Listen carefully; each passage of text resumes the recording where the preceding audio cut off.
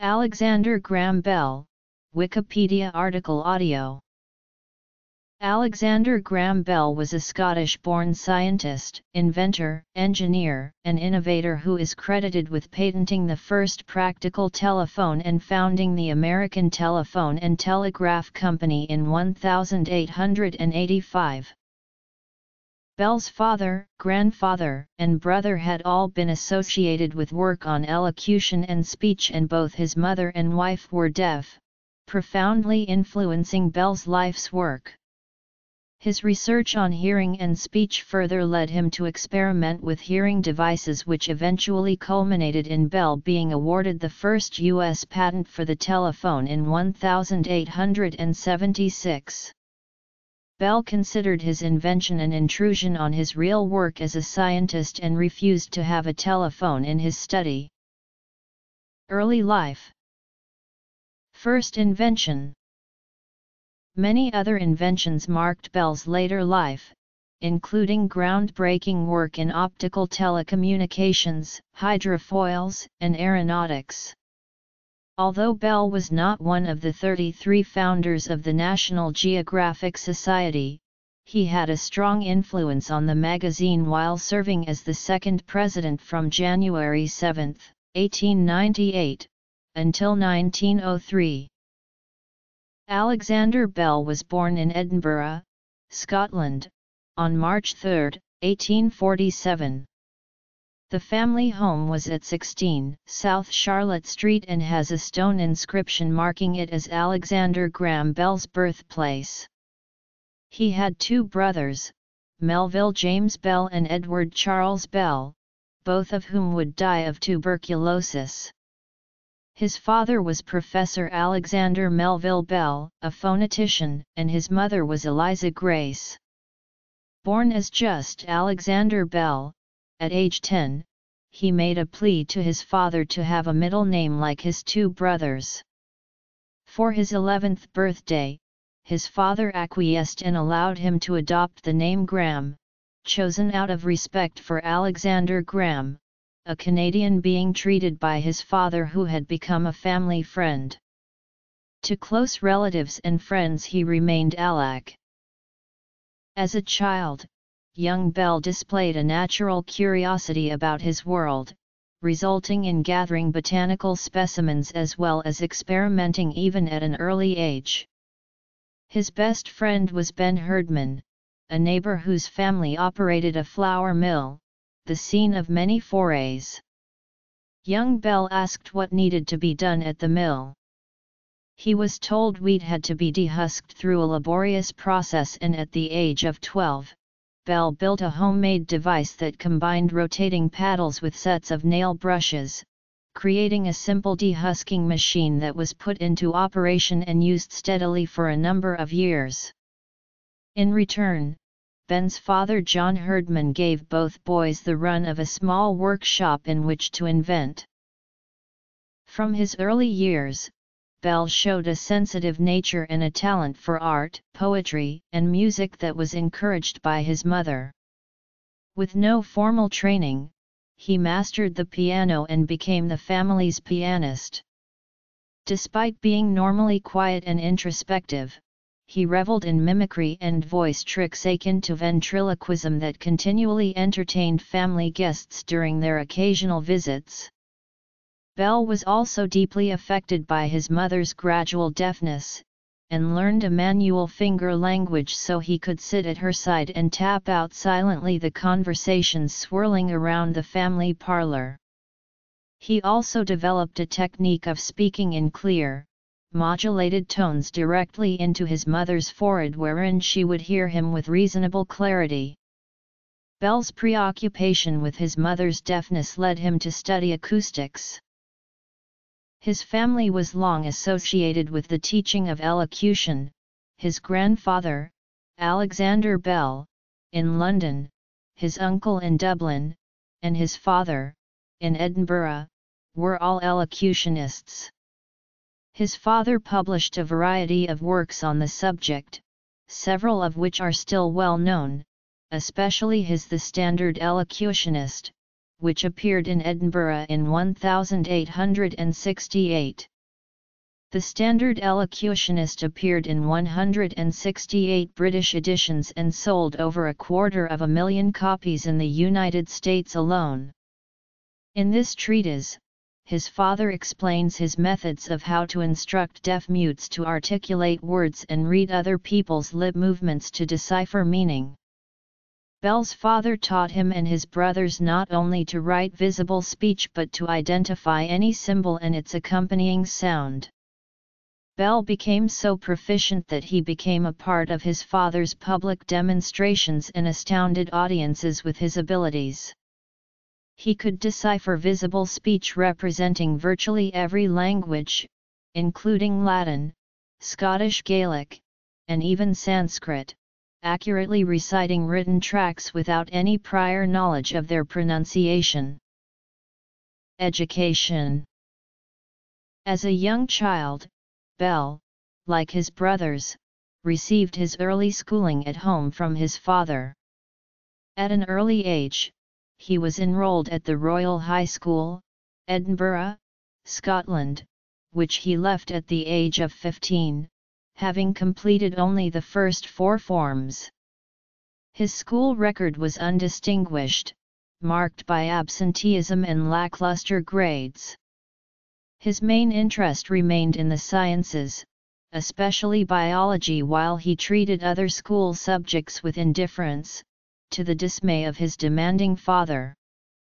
Upon leaving school, Bell travelled to London to live with his grandfather, Alexander Bell. During the year he spent with his grandfather, a love of learning was born, with long hours spent in serious discussion and study. The elder Bell took great efforts to have his young pupil learn to speak clearly and with conviction, the attributes that his pupil would need to become a teacher himself. At the age of 16, Bell secured a position as a pupil teacher of elocution and music, in Weston House Academy at Elgin, Moray, Scotland. Although he was enrolled as a student in Latin and Greek, he instructed classes himself in return for board and £10 per session. The following year, he attended the University of Edinburgh, joining his older brother Melville, who had enrolled there the previous year. In 1868, not long before he departed for Canada with his family, Bell completed his matriculation exams and was accepted for admission to University College London.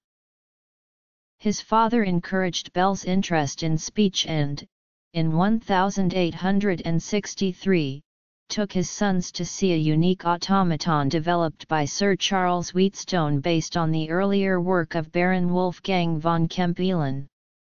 The rudimentary mechanical man simulated a human voice.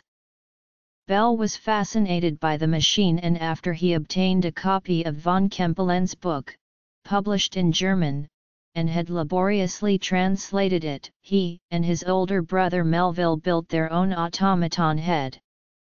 Their father, highly interested in their project, offered to pay for any supplies and spurred the boys on with the enticement of a big prize if they were successful. While his brother constructed the throat and larynx, Bell tackled the more difficult task of recreating a realistic skull. His efforts resulted in a remarkably lifelike head that could speak, albeit only a few words. The boys would carefully adjust the lips, and when a bellows forced air through the windpipe, a very recognizable mama ensued, to the delight of neighbors who came to see the Bell invention. First experiments with sound. Intrigued by the results of the automaton, Bell continued to experiment with a live subject, the family's Skye Terrier, Trouvé. After he taught it to growl continuously, Bell would reach into its mouth and manipulate the dog's lips and vocal cords to produce a crude-sounding ow-ah-oh-oh-ga ma-ma.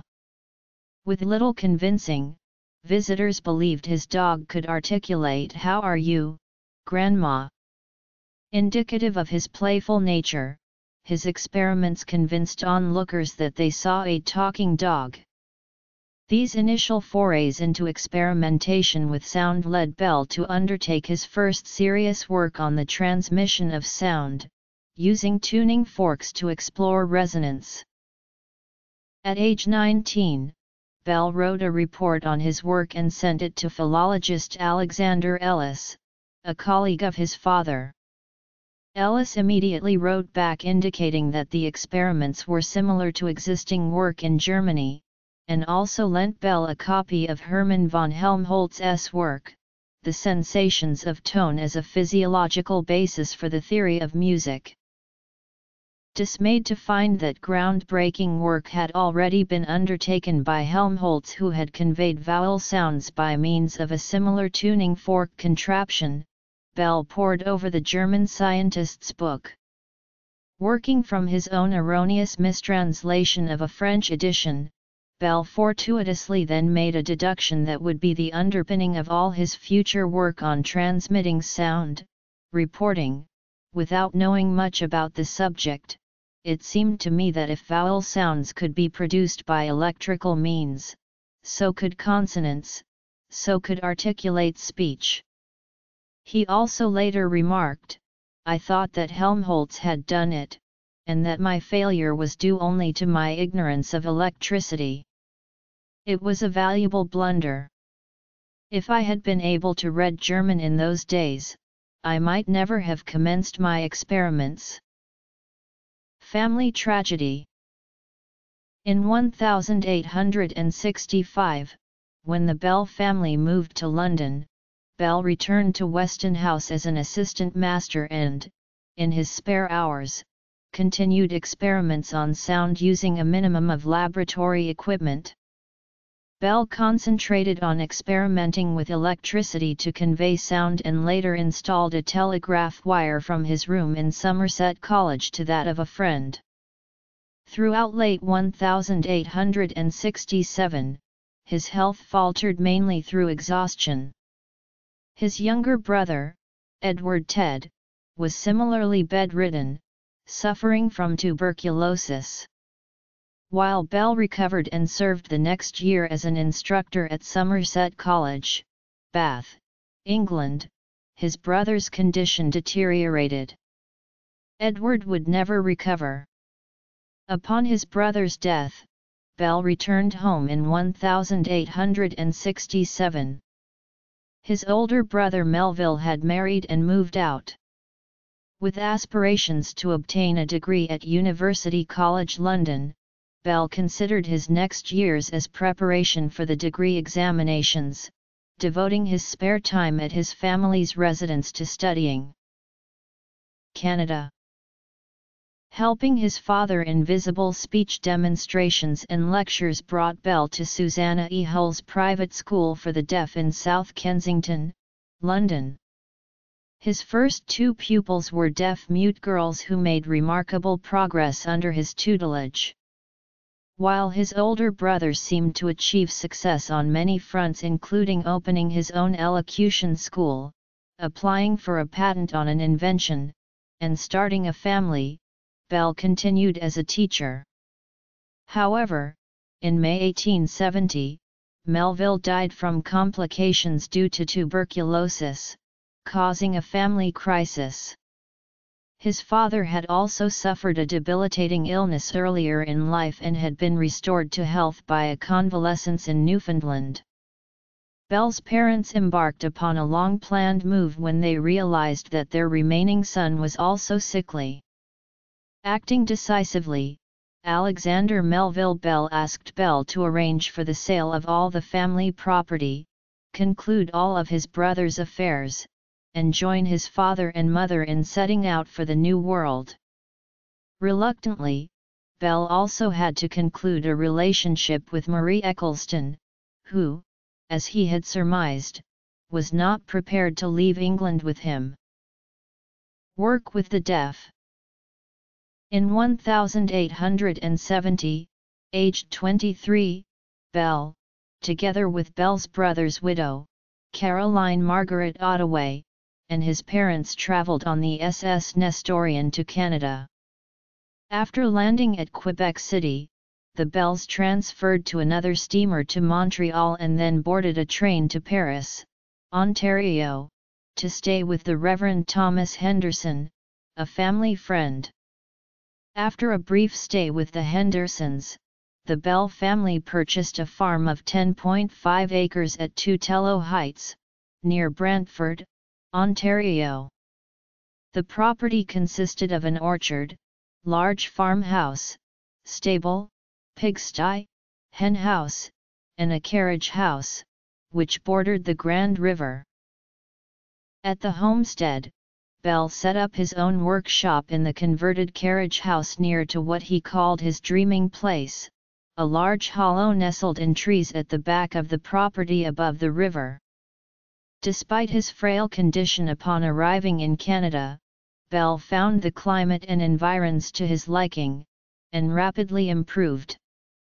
He continued his interest in the study of the human voice, and when he discovered the Six Nations Reserve across the river at Onondaga, he learned the Mohawk language and translated its unwritten vocabulary into visible speech symbols.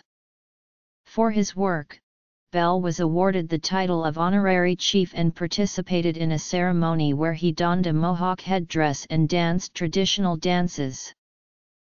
Continuing experimentation.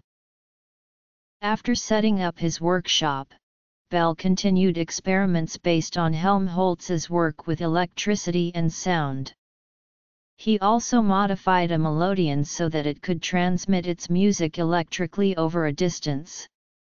Once the family was settled in, both Bell and his father made plans to establish a teaching practice, and in 1871, he accompanied his father to Montreal, where Melville was offered a position to teach his system of visible speech.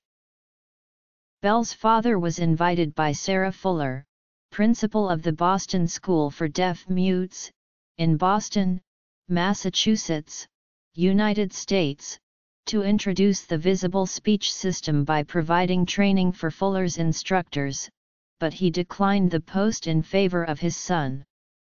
Traveling to Boston in April 1871, Bell proved successful in training the school's instructors. He was subsequently asked to repeat the program at the American Asylum for Deaf-Mutes in Hartford, Connecticut, and the Clark School for the Deaf in Northampton, Massachusetts. Returning home to Brantford after 6 months abroad, Bell continued his experiments with his harmonic telegraph.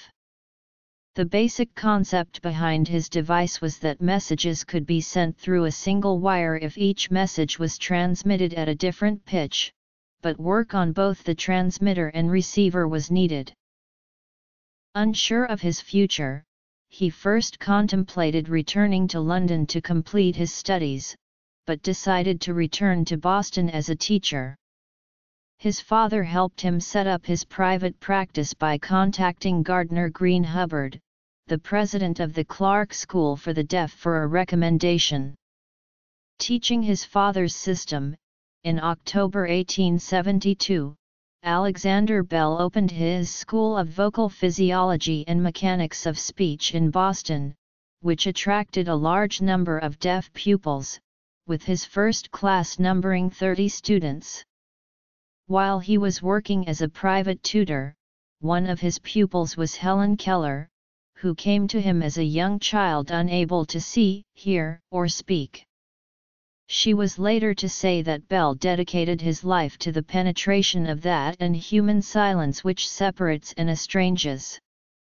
In 1893, Keller performed the sod-breaking ceremony for the construction of Bell's new Volta Bureau, dedicated to the increase and diffusion of knowledge relating to the deaf.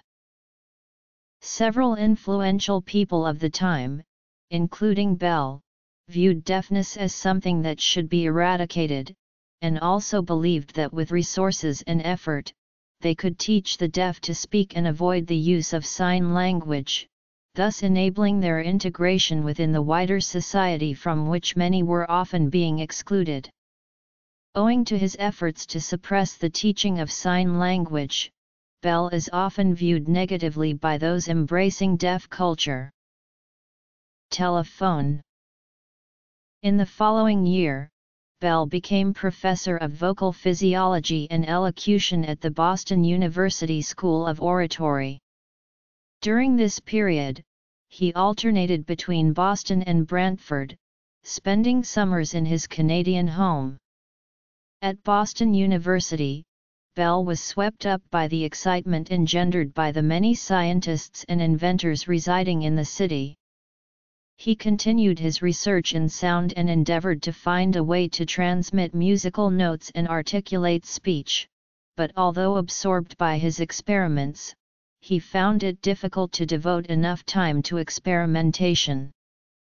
While days and evenings were occupied by his teaching and private classes, Bell began to stay awake late into the night, running experiment after experiment in rented facilities at his boarding house. Keeping night owl hours, he worried that his work would be discovered and took great pains to lock up his notebooks and laboratory equipment. Bell had a specially made table where he could place his notes and equipment inside a locking cover. Worse still, his health deteriorated as he suffered severe headaches. Returning to Boston in fall 1873, Bell made a fateful decision to concentrate on his experiments in sound. The race to the patent office. Deciding to give up his lucrative private Boston practice, Bell retained only 2 students, 6-year-old Georgie Sanders, deaf from birth, and 15-year-old Mabel Hubbard. Each pupil would play an important role in the next developments. George's father, Thomas Sanders, a wealthy businessman, offered Bell a place to stay in nearby Salem with Georgie's grandmother, complete with a room to experiment. Although the offer was made by George's mother and followed the year-long arrangement in 1872 where her son and his nurse had moved to quarters next to Bell's boarding house, it was clear that Mr. Sanders was backing the proposal. The arrangement was for teacher and student to continue their work together, with free room and board thrown in. Mabel was a bright, attractive girl who was 10 years Bell's junior but became the object of his affection. Having lost her hearing after a near-fatal bout of scarlet fever close to her 5th birthday, she had learned to read lips, but her father, Gardner Green Hubbard, Bell's benefactor and personal friend, wanted her to work directly with her teacher. Elsie May Bell, who married Gilbert Hovey Grosvenor of National Geographic fame, Marion Hubbard Bell, who was referred to as Daisy, married David Fairchild, 2 sons who died in infancy. By 1874, Bell's initial work on the harmonic telegraph had entered a formative stage, with progress made both at his new Boston laboratory and at his family home in Canada a big success. While working that summer in Brantford, Bell experimented with a phonautograph, a pen-like machine that could draw shapes of sound waves on smoked glass by tracing their vibrations. Bell thought it might be possible to generate undulating electrical currents that corresponded to sound waves. Bell also thought that multiple metal reeds tuned to different frequencies like a harp would be able to convert the undulating currents back into sound. But he had no working model to demonstrate the feasibility of these ideas. In 1874, telegraph message traffic was rapidly expanding and, in the words of Western Union President William Orton, had become the nervous system of commerce. Orton had contracted with inventors Thomas Edison and Elisha Gray to find a way to send multiple telegraph messages on each telegraph line to avoid the great cost of constructing new lines. When Bell mentioned to Gardner Hubbard and Thomas Sanders that he was working on a method of sending multiple tones on a telegraph wire using a multi-reed device, the 2 wealthy patrons began to financially support Bell's experiments. Patent matters would be handled by Hubbard's patent attorney, Anthony Pollock. The Alexander Graham Bell National Historic Site, maintained by Parks Canada, which incorporates the Alexander Graham Bell Museum, in Baddeck, Nova Scotia, close to the Bell Estate Bienbrig. The Bell Homestead National Historic Site includes the Bell family home, Melville House, and farm overlooking Brantford, Ontario, and the Grand River. It was their first home in North America, Canada's first telephone company building, the Henderson home of the late 1870s, a predecessor of the Bell Telephone Company of Canada. In 1969, the building was carefully moved to the historic Bell Homestead National Historic Site in Brantford, Ontario, and was refurbished to become a telephone museum.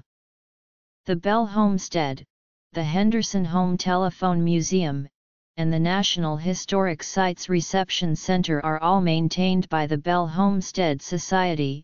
The Alexander Graham Bell Memorial Park, which features a broad neoclassical monument built in 1917 by public subscription. The monument depicts mankind's ability to span the globe through telecommunications.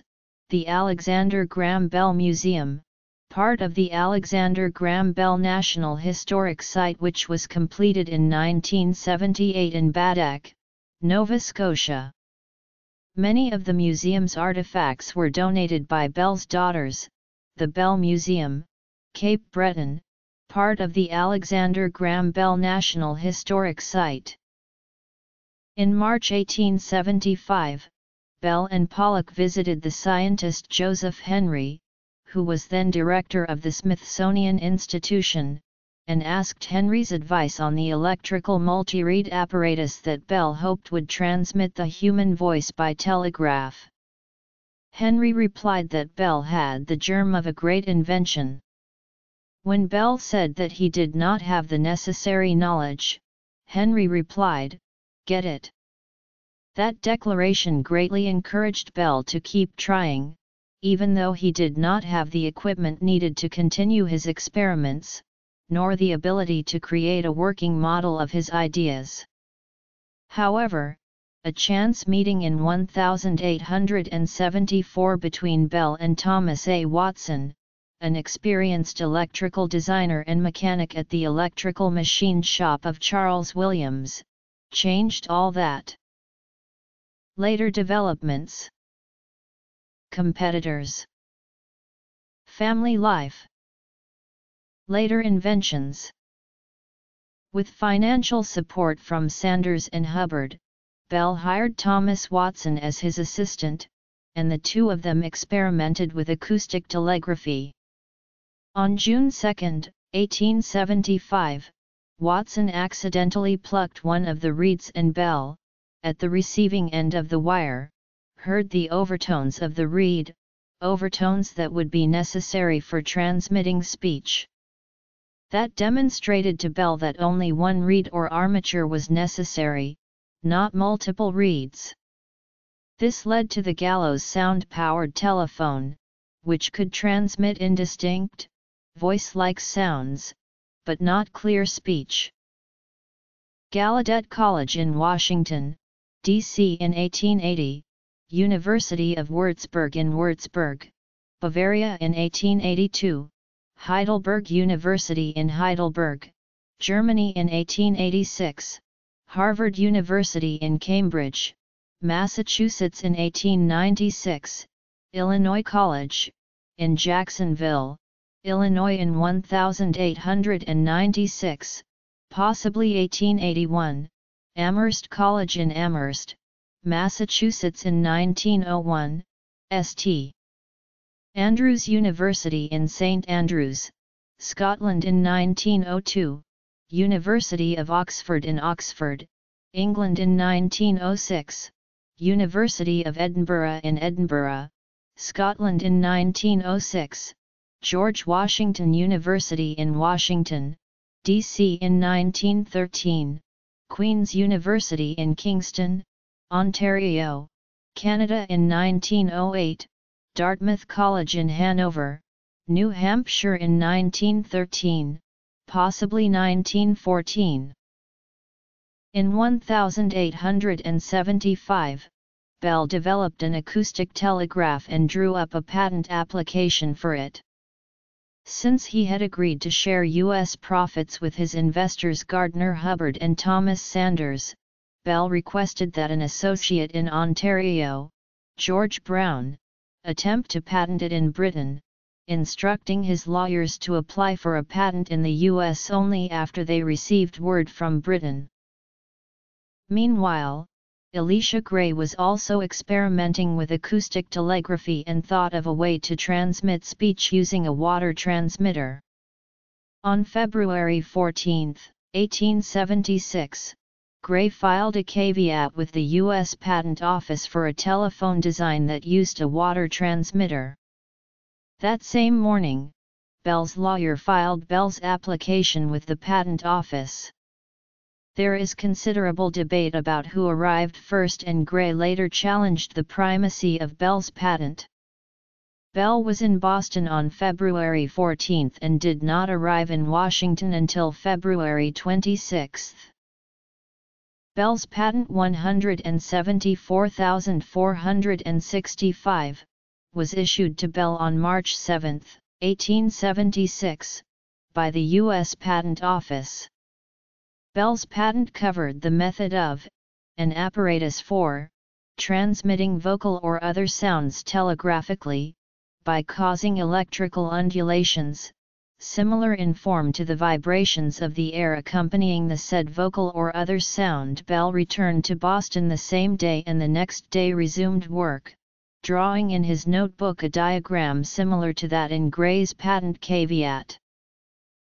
U.S. Patent 161,739 Improvement in transmitters and receivers for electric telegraphs, filed March 1875, issued April 1875, U.S. Patent 174,465 Improvement in telegraphy, filed February 14, 1876, issued March 7, 1876, U.S. Patent 178,399 Improvement in telephonic telegraph receivers, filed April 1876, issued June 1876, U.S. Patent 181,553 Improvement in generating electric currents, filed August 1876, issued August 1876, U.S. Patent 186,787 Electric telegraphy, filed January 15, 1877, issued January 30, 1877, U.S. Patent 235,199 Apparatus for signaling and communicating, called photophone, filed August 1880, issued December 1880, U.S. Patent 757,012 Aerial vehicle, filed June 1903, issued April 1904. On March 10, 1876, 3 days after his patent was issued, Bell succeeded in getting his telephone to work, using a liquid transmitter similar to Gray's design. Vibration of the diaphragm caused a needle to vibrate in the water, varying the electrical resistance in the circuit. When Bell spoke the sentence, "Mr. Watson, come here, I want to see you," into the liquid transmitter, Watson, listening at the receiving end in an adjoining room, heard the words clearly. Although Bell was, and still is, accused of stealing the telephone from Gray, Bell used Gray's water transmitter design only after Bell's patent had been granted, and only as a proof of concept scientific experiment, to prove to his own satisfaction that intelligible articulate speech could be electrically transmitted. After March 1876, Bell focused on improving the electromagnetic telephone and never used Gray's liquid transmitter in public demonstrations or commercial use. The question of priority for the variable resistance feature of the telephone was raised by the examiner before he approved Bell's patent application. He told Bell that his claim for the variable resistance feature was also described in Gray's caveat. Bell pointed to a variable resistance device in Bell's previous application in which Bell described a cup of mercury, not water. Bell had filed the mercury application at the Patent Office a year earlier on February 25, 1875, long before Elisha Gray described the water device. In addition, Gray abandoned his caveat, and because he did not contest Bell's priority, the examiner approved Bell's patent on March 3, 1876. Gray had reinvented the variable resistance telephone, but Bell was the first to write down the idea and the first to test it in a telephone. Photophone. The patent examiner, Zenas Fisk Wilbur, later stated in an affidavit that he was an alcoholic who was much in debt to Bell's lawyer, Marcellus Bailey, with whom he had served in the Civil War. He claimed he showed Gray's patent caveat to Bailey. Wilbur also claimed that he showed Gray's caveat to Bell and that Bell paid him $100. Bell claimed they discussed the patent only in general terms, although in a letter to Gray, Bell admitted that he learned some of the technical details. Bell denied in an affidavit that he ever gave Wilbur any money. Continuing his experiments in Brantford, Bell brought home a working model of his telephone. On August 3, 1876, from the telegraph office in Mount Pleasant 5 miles away from Brantford, Bell sent a tentative telegram indicating that he was ready. With curious onlookers packed into the office as witnesses, faint voices were heard replying. The following night, he amazed guests as well as his family when a message was received at the Bell home from Brantford, 4 miles distant, along an improvised wire strung up along telegraph lines and fences, and laid through a tunnel. This time, guests at the household distinctly heard people in Brantford reading and singing. These experiments clearly proved that the telephone could work over long distances. Bell and his partners, Hubbard and Sanders, offered to sell the patent outright to Western Union for $100,000. The president of Western Union balked, countering that the telephone was nothing but a toy. 2 years later, he told colleagues that if he could get the patent for $25 million he would consider it a bargain. By then, the Bell Company no longer wanted to sell the patent. Bell's investors would become millionaires while he fared well from residuals and at one point had assets of nearly $1 million. Metal detector. Hydrofoils. Aeronautics. Bell began a series of public demonstrations and lectures to introduce the new invention to the scientific community as well as the general public. A short time later, his demonstration of an early telephone prototype at the 1876 Centennial Exposition in Philadelphia brought the telephone to international attention. Influential visitors to the exhibition included Emperor Pedro II of Brazil. Later, Bell had the opportunity to demonstrate the invention personally to Sir William Thomson, a renowned Scottish scientist, as well as to Queen Victoria, who had requested a private audience at Osborne House, her Isle of Wight home. She called the demonstration most extraordinary.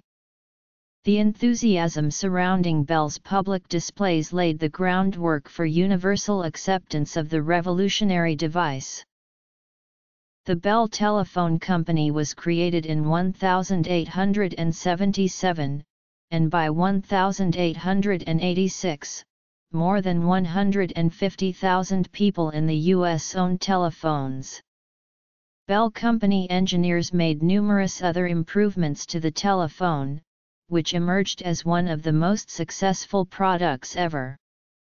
In 1879, the Bell Company acquired Edison's patents for the carbon microphone from Western Union.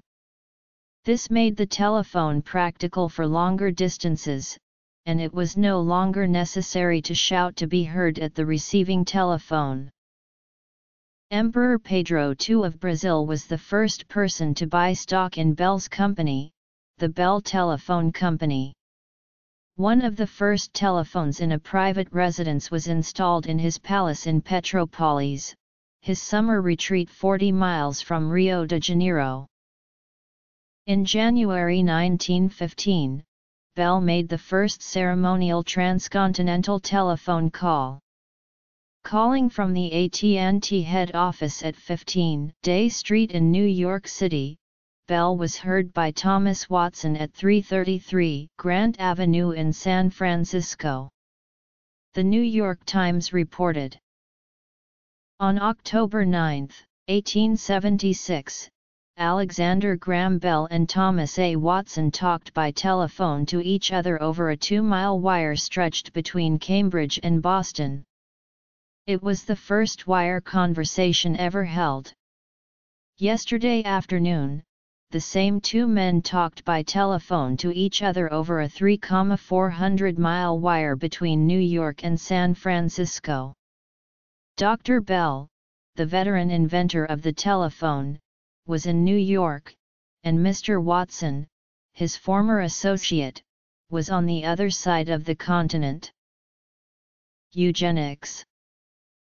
As is sometimes common in scientific discoveries, simultaneous developments can occur, as evidenced by a number of inventors who were at work on the telephone. Over a period of 18 years, the Bell Telephone Company faced 587 court challenges to its patents, including 5 that went to the U.S. Supreme Court, but none was successful in establishing priority over the original Bell patent, and the Bell Telephone Company never lost a case that had proceeded to a final trial stage. Bell's laboratory notes and family letters were the key to establishing a long lineage to his experiments. The Bell Company lawyers successfully fought off myriad lawsuits generated initially around the challenges by Elisha Gray and Amos Dalbert. In personal correspondence to Bell, both Gray and Dalbert had acknowledged his prior work, which considerably weakened their later claims. On January 13, 1887, the U.S. government moved to annul the patent issued to Bell on the grounds of fraud and misrepresentation. After a series of decisions and reversals, the Bell Company won a decision in the Supreme Court, though a couple of the original claims from the lower court cases were left undecided. By the time that the trial wound its way through 9 years of legal battles, the U.S. prosecuting attorney had died and the 2 Bell patents were no longer in effect, although the presiding judges agreed to continue the proceedings due to the case's importance as a precedent. With a change in administration and charges of conflict of interest arising from the original trial, the U.S. Attorney General dropped the lawsuit on November 30, 1897, leaving several issues undecided on the merits. During a deposition filed for the 1887 trial, Italian inventor Antonio Musi also claimed to have created the first working model of a telephone in Italy in 1834. In 1886, in the first of 3 cases in which he was involved, Musi took the stand as a witness in the hopes of establishing his invention's priority. Musi's evidence in this case was disputed due to a lack of material evidence for his inventions, as his working models were purportedly lost at the laboratory of American District Telegraph of New York, which was later incorporated as a subsidiary of Western Union in 1901. Mussey's work, like many other inventors of the period, was based on earlier acoustic principles, and despite evidence of earlier experiments, the final case involving Mussey was eventually dropped upon Mussey's death. However, due to the efforts of Congressman Vito Fossella, the U.S. House of Representatives on June 11, 2002, stated that Mussey's work in the invention of the telephone should be acknowledged, even though this did not put an end to a still contentious issue. Some modern scholars do not agree with the claims that Bell's work on the telephone was influenced by Mussey's inventions. The value of the Bell patent was acknowledged throughout the world, and patent applications were made in most major countries, but when Bell delayed the German patent application, the electrical firm of Siemens and Halske set up a rival manufacturer of Bell telephones under their own patent. The Siemens company produced near-identical copies of the Bell telephone without having to pay royalties. The establishment of the International Bell Telephone Company in Brussels, Belgium in 1880, as well as a series of agreements in other countries eventually consolidated a global telephone operation. The strain put on Bell by his constant appearances in court, necessitated by the legal battles, eventually resulted in his resignation from the company. On July 11, 1877, a few days after the Bell Telephone Company was established, Bell married Mabel Hubbard at the Hubbard estate in Cambridge, Massachusetts. His wedding present to his bride was to turn over 1,487 of his 1,497 shares in the newly formed Bell Telephone Company. Shortly thereafter, the newlyweds embarked on a year-long honeymoon in Europe. During that excursion, Bell took a handmade model of his telephone with him, making it a working holiday. The courtship had begun years earlier, however. Bell waited until he was more financially secure before marrying. Although the telephone appeared to be an instant success, it was not initially a profitable venture, and Bell's main sources of income were from lectures until after 1897. One unusual request exacted by his fiancée was that he use Alec rather than the family's earlier familiar name of Alack. From 1876, he would sign his name Alec Bell. They had 4 children. The Bell family home was in Cambridge, Massachusetts, until 1880, when Bell's father-in-law bought a house in Washington, D.C. In 1882 he bought a home in the same city for Bell's family, so they could be with him while he attended to the numerous court cases involving patent disputes. Bell was a British subject throughout his early life in Scotland and later in Canada until 1882, when he became a naturalized citizen of the United States. In 1915, he characterized his status as, "I am not one of those hyphenated Americans who claim allegiance to 2 countries." Despite this declaration, Bell has been proudly claimed as a native son by all 3 countries he resided in, the United States, Canada, and the United Kingdom. By 1885, a new summer retreat was contemplated. That summer, the Bells had a vacation on Cape Breton Island in Nova Scotia, spending time at the small village of Baddeck. Returning in 1886, Bell started building an estate on a point across from Baddeck, overlooking Bras d'Or Lake. By 1889, a large house, christened the Lodge, was completed, and 2 years later, a larger complex of buildings, including a new laboratory, were begun that the Bells would name Bian Brig after Bell's ancestral Scottish Highlands. Bell also built the Bell Boatyard on the estate, employing up to 40 people building experimental craft as well as wartime lifeboats and workboats for the Royal Canadian Navy and pleasure craft for the Bell family. He was an enthusiastic boater, and Bell and his family sailed or rowed a long series of vessels on Bras d'Or Lake, ordering additional vessels from the H.W. Embry and Sons Boatyard in Port Hawkesbury, Nova Scotia. In his final, and some of his most productive years, Bell split his residency between Washington, D.C., where he and his family initially resided for most of the year, and at Bienbrig where they spent increasing amounts of time. Until the end of his life, Bell and his family would alternate between the two homes, but Bienbrig would, over the next 30 years, become more than a summer home as Bell became so absorbed in his experiments that his annual stays lengthened. Both Mabel and Bell became immersed in the Baddeck community and were accepted by the villagers as their own.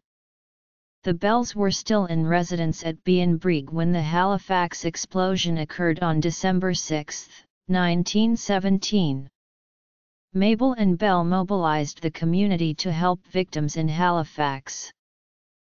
Although Alexander Graham Bell is most often associated with the invention of the telephone, his interests were extremely varied. According to one of his biographers, Charlotte Gray, Bell's work ranged unfettered across the scientific landscape and he often went to bed voraciously reading the Encyclopaedia Britannica, scouring it for new areas of interest. The range of Bell's inventive genius is represented only in part by the 18 patents granted in his name alone and the 12 he shared with his collaborators. These included 14 for the telephone and telegraph, 4 for the photophone, 1 for the phonograph, 5 for aerial vehicles, 4 for hydroairplanes, and 2 for selenium cells. Bell's inventions spanned a wide range of interests and included a metal jacket to assist in breathing, the audiometer to detect minor hearing problems, a device to locate icebergs, investigations on how to separate salt from seawater, and work on finding alternative fuels. Legacy and honors. Honorary degrees. Bell worked extensively in medical research and invented techniques for teaching speech to the deaf. During his Volta laboratory period, Bell and his associates considered impressing a magnetic field on a record as a means of reproducing sound. Although the trio briefly experimented with the concept, they could not develop a workable prototype. They abandoned the idea, never realizing they had glimpsed a basic principle which would one day find its application in the tape recorder, the hard disk and floppy disk drive, and other magnetic media. Bell's own home used a primitive form of air conditioning, in which fans blew currents of air across great blocks of ice. He also anticipated modern concerns with fuel shortages and industrial pollution.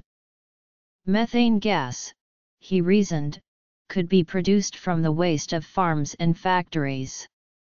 At his Canadian estate in Nova Scotia, he experimented with composting toilets and devices to capture water from the atmosphere. In a magazine interview published shortly before his death, he reflected on the possibility of using solar panels to heat houses. Innovators awarded in his name. Bell and his assistant Charles Sumner Tainter jointly invented a wireless telephone, named a photophone, which allowed for the transmission of both sounds and normal human conversations on a beam of light. Both men later became full associates in the Volta Laboratory Association. Portrayal in film and television. Death. Notes. Citations. Bibliography. Patents. Multimedia. On June 21, 1880, Bell's assistant transmitted a wireless voice telephone message a considerable distance, from the roof of the Franklin School in Washington, D.C., to Bell at the window of his laboratory, some 213 meters away, 19 years before the first voice radio transmissions. Bell believed the photophone's principles were his life's greatest achievement, telling a reporter shortly before his death that the photophone was the greatest invention ever made, greater than the telephone. The photophone was a precursor to the fiber optic communication systems which achieved popular worldwide usage in the 1980s. Its master patent was issued in December 1880, many decades before the photophone's principles came into popular use.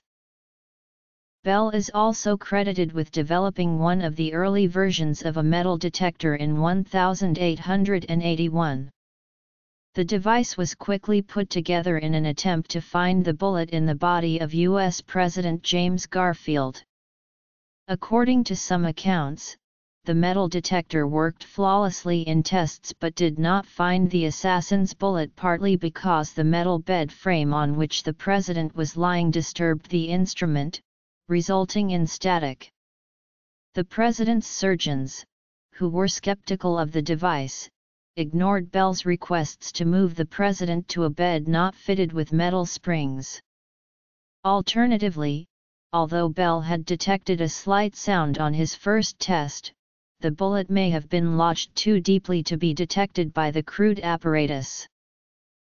Bell's own detailed account, presented to the American Association for the Advancement of Science in 1882, differs in several particulars from most of the many and varied versions now in circulation, by concluding that extraneous metal was not to blame for failure to locate the bullet. Perplexed by the peculiar results he had obtained during an examination of Garfield, Bell proceeded to the executive mansion the next morning, to ascertain from the surgeons whether they were perfectly sure that all metal had been removed from the neighborhood of the bed. It was then recollected that underneath the horsehair mattress on which the president lay was another mattress composed of steel wires. Upon obtaining a duplicate, the mattress was found to consist of a sort of net of woven steel wires, with large meshes. The extent of the having been so small, as compared with the area of the bed, it seemed reasonable to conclude that the steel mattress had produced no detrimental effect. In a footnote, Bell adds, the death of President Garfield and the subsequent post-mortem examination, however, proved that the bullet was at too great a distance from the surface to have affected our apparatus. The March 1906 Scientific American article by American pioneer William E. Meacham explained the basic principle of hydrofoils and hydroplanes. Bell considered the invention of the hydroplane as a very significant achievement. Based on information gained from that article, he began to sketch concepts of what is now called a hydrofoil boat. Bell and assistant Frederick W. Casey Baldwin began hydrofoil experimentation in the summer of 1908 as a possible aid to airplane takeoff from water. Baldwin studied the work of the Italian inventor Enrico Ferlanini and began testing models. This led him and Bell to the development of practical hydrofoil watercraft. During his world tour of 1910-11, Bell and Baldwin met with Ferlanini in France. They had rides in the Ferlanini hydrofoil boat over Lake Maggiore. Baldwin described it as being as smooth as flying. On returning to Baddeck, a number of initial concepts were built as experimental models, including the Donna's Beag, the first self-propelled Bell-Baldwin hydrofoil. The experimental boats were essentially proof-of-concept prototypes that culminated in the more substantial HD-4, powered by Renault engines. A top speed of 54 miles per hour was achieved, with the hydrofoil exhibiting rapid acceleration, good stability and steering, along with the ability to take waves without difficulty. In 1913, Dr. Bell hired Walter Pinot, a Sydney yacht designer and builder as well as the proprietor of Pinot's Yacht Yard in Westmount, Nova Scotia, to work on the pontoons of the HD4. Pinot soon took over the boat yard at Bell Laboratories on Bean Brig, Bell's estate near Baddeck, Nova Scotia. Pinot's experience in boat building enabled him to make useful design changes to the HD4. After the First World War, work began again on the HD4. Bell's report to the U.S. Navy permitted him to obtain two 350-horsepower engines in July 1919. On September 9, 1919, the HD4 set a world marine speed record of 70.86 miles per hour, a record which stood for 10 years. In 1891, Bell had begun experiments to develop motor-powered heavier-than-air aircraft. The AEA was first formed as Bell shared the vision to fly with his wife, who advised him to seek young help as Bell was at the age of 60. In 1898, Bell experimented with tetrahedral box kites and wings constructed of multiple compound tetrahedral kites covered in maroon silk. The tetrahedral wings were named Cygnet I, II, and III, and were flown both unmanned and manned in the period from 1907–1912. Some of Bell's kites are on display at the Alexander Graham Bell National Historic Site. Bell was a supporter of aerospace engineering research through the Aerial Experiment Association, officially formed at Baddeck, Nova Scotia, in October 1907 at the suggestion of his wife Mabel and with her financial support after the sale of some of her real estate. The AEA was headed by Bell and the founding members were four young men: American Glenn H. Curtis, a motorcycle manufacturer at the time and who held the title World's Fastest Man, having ridden his self-constructed motor bicycle around in the shortest time, and who was later awarded the Scientific American Trophy for the first official 1-kilometer flight in the Western Hemisphere, and who later became a world-renowned airplane manufacturer, Lieutenant Thomas Selfridge, an official observer from the U.S. federal government and one of the few people in the Army who believed that aviation was the future, Frederick W. Baldwin, the first Canadian and first British subject to pilot a public flight in Hammondsport, New York, and J.A.D. McCurdy Baldwin and McCurdy being new engineering graduates from the University of Toronto. The AEA's work progressed to heavier-than-air machines, applying their knowledge of kites to gliders. Moving to Hammondsport, the group then designed and built the Red Wing, framed in bamboo and covered in red silk and powered by a small air-cooled engine. On March 12, 1908, over Keuka Lake, the biplane lifted off on the first public flight in North America. The innovations that were incorporated into this design included a cockpit enclosure and tail rudder. One of the AEA's inventions, a practical wingtip form of the aileron, was to become a standard component on all aircraft. The White Wing and June Bug were to follow, and by the end of 1908, over 150 flights without mishap had been accomplished. However, the AEA had depleted its initial reserves and only a $15,000 grant from Mrs. Bell allowed it to continue with experiments. Lt. Selfridge had also become the first person killed in a powered heavier-than-air flight in a crash of the Wright Flyer at Fort Myer, Virginia, on September 17, 1908. Their final aircraft design, the Silver Dart, embodied all of the advancements found in the earlier machines. On February 23, 1909, Bell was present as the silver dart flown by J.A.D. McCurdy from the frozen ice of Bras d'Or made the first aircraft flight in Canada. Bell had worried that the flight was too dangerous and had arranged for a doctor to be on hand. With the successful flight, the AEA disbanded and the Silver Dart would revert to Baldwin and McCurdy, who began the Canadian Aerodrome Company and would later demonstrate the aircraft to the Canadian Army. Bell was connected with the eugenics movement in the United States. In his lecture memoir upon the formation of a deaf variety of the human race presented to the National Academy of Sciences on November 13, 1883, he noted that congenitally deaf parents were more likely to produce deaf children and tentatively suggested that couples where both parties were deaf should not marry. However, it was his hobby of livestock breeding which led to his appointment to biologist David Starr Jordan's Committee on Eugenics, under the auspices of the American Breeders' Association. The committee unequivocally extended the principle to humans. From 1912 until 1918, he was the chairman of the Board of Scientific Advisors to the Eugenics Record Office associated with Cold Spring Harbor Laboratory in New York, and regularly attended meetings. In 1921, he was the honorary president of the Second International Congress of Eugenics held under the auspices of the American Museum of Natural History in New York.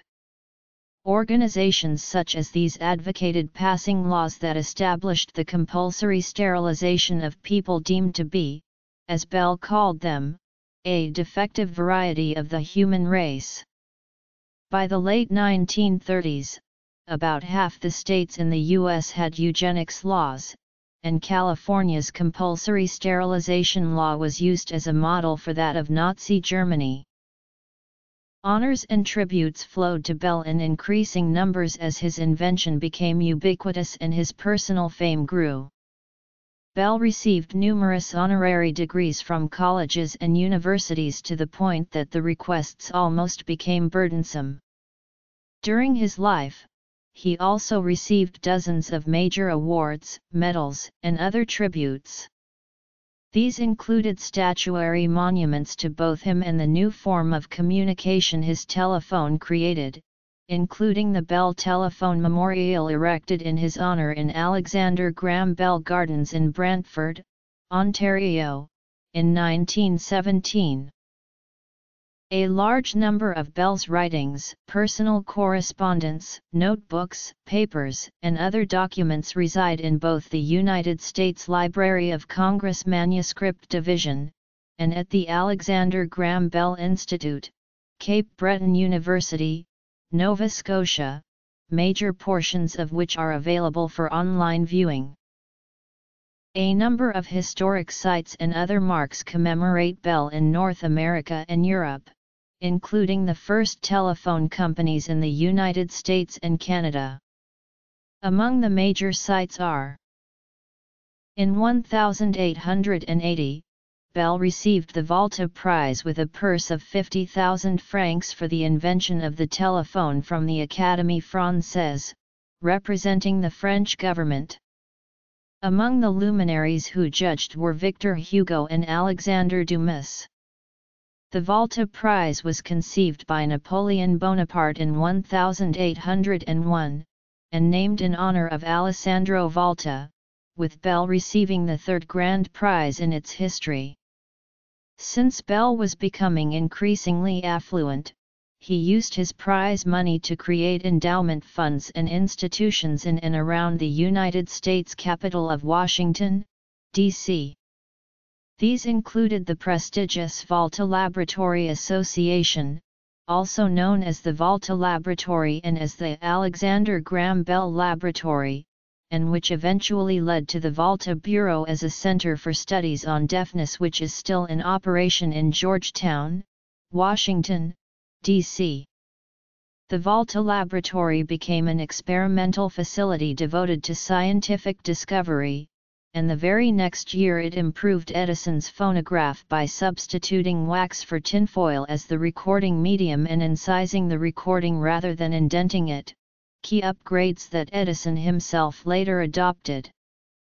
The laboratory was also the site where he and his associate invented his proudest achievement, the photophone, the optical telephone which presaged fiber optical telecommunications, while the Volta Bureau would later evolve into the Alexander Graham Bell Association for the Deaf and Hard of Hearing, a leading center for the research and pedagogy of deafness.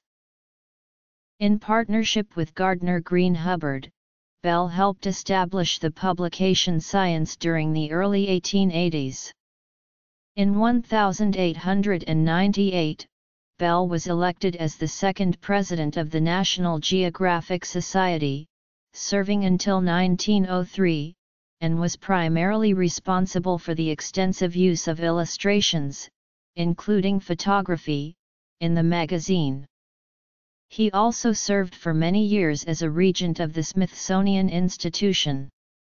The French government conferred on him the decoration of the Légion d'honneur. The Royal Society of Arts in London awarded him the Albert Medal in 1902, the University of Würzburg, Bavaria, granted him a Ph.D., and he was awarded the Franklin Institute's Elliott Cresson Medal in 1912. He was one of the founders of the American Institute of Electrical Engineers in 1884 and served as its president from 1891–92. Bell was later awarded the AIE's Edison Medal in 1914 for meritorious achievement in the invention of the telephone. The bell and the smaller decibel are units of measurement of sound intensity invented by Bell Labs and named after him. Since 1976, the IEEE's Alexander Graham Bell Medal has been awarded to honor outstanding contributions in the field of telecommunications. In 1936, the U.S. Patent Office declared Bell first on its list of the country's greatest inventors, leading to the U.S. Post Office issuing a commemorative stamp honoring Bell in 1940 as part of its famous American series. The first day of issue ceremony was held on October 28 in Boston, Massachusetts, the city where Bell spent considerable time on research and working with the deaf. The Bell stamp became very popular and sold out in little time. The stamp became and remains to this day, the most valuable one of the series. The 150th anniversary of Bell's birth in 1997 was marked by a special issue of commemorative £1 banknotes from the Royal Bank of Scotland. The illustrations on the reverse of the note include Bell's face in profile, his signature, and objects from Bell's life and career, users of the telephone over the ages, an audio wave signal, a diagram of a telephone receiver, geometric shapes from engineering structures, representations of sign language and the phonetic alphabet, the geese which helped him to understand flight, and the sheep which he studied to understand genetics. Additionally, the Government of Canada honoured Bell in 1997 with a 100 Cordobas gold coin, in tribute also to the 150th anniversary of his birth, and with a silver dollar coin in 2009 in honour of the 100th anniversary of flight in Canada. That first flight was made by an airplane designed under Dr. Bell's tutelage, named the Silver Dart. Bell's image, and also those of his many inventions, have graced paper money, coinage, and postal stamps in numerous countries worldwide for many dozens of years. Alexander Graham Bell was ranked 57th among the 100 greatest Britons in an official BBC nationwide poll, and among the top 10 greatest Canadians, and the 100 greatest Americans. In 2006, Bell was also named as one of the 10 greatest Scottish scientists in history after having been listed in the National Library of Scotland's Scottish Science Hall of Fame. Bell's name is still widely known and used as part of the names of dozens of educational institutes, corporate namesakes, street and place names around the world. Alexander Graham Bell, who could not complete the university program of his youth, received at least a dozen honorary degrees from academic institutions, including 8 honorary Doctor of Laws, 2 PhDs, a Doctor of Science, and an MD. Bell died of complications arising from diabetes on August 2, 1922, at his private estate in Cape Breton, Nova Scotia, at age 75. Bell had also been afflicted with pernicious anemia. His last view of the land he had inhabited was by moonlight on his mountain estate at 2 a.m. While tending to him after his long illness, Mabel, his wife, whispered, "Don't leave me." By way of reply, Bell signed no, lost consciousness, and died shortly after. On learning of Bell's death, the Canadian Prime Minister, Mackenzie King, cabled Mrs. Bell, saying, "My colleagues in the government join with me in expressing to you our sense of the world's loss in the death of your distinguished husband. It will ever be a source of pride to our country that the great invention, with which his name is immortally associated, is a part of its history. On the behalf of the citizens of Canada, may I extend to you an expression of our combined gratitude and sympathy." Bell's coffin was constructed of Bienbrig pine by his laboratory staff, lined with the same red silk fabric used in his tetrahedral kite experiments. To help celebrate his life, his wife asked guests not to wear black while attending his service, during which soloist Jean MacDonald sang a verse of Robert Louis Stevenson's Requiem.